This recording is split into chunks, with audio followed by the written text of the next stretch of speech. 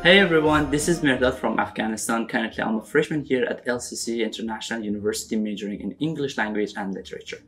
The other day, a friend of mine came to me and asked, how do people celebrate Christmas or winter breaks in your home country? I was so shocked and I had no idea because we do not celebrate Christmas and even we do not celebrate New Year in winter, but in fact we celebrate New Year in spring. So it is because of the different culture and religious background in my home country that we celebrate it in a different time.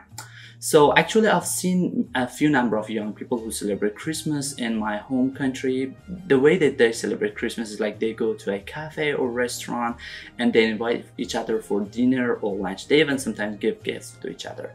So this year is going to be my first ever Christmas and I'm very excited about it because I'm going to stay here on campus and celebrate it with my classmates and friends here at LCC.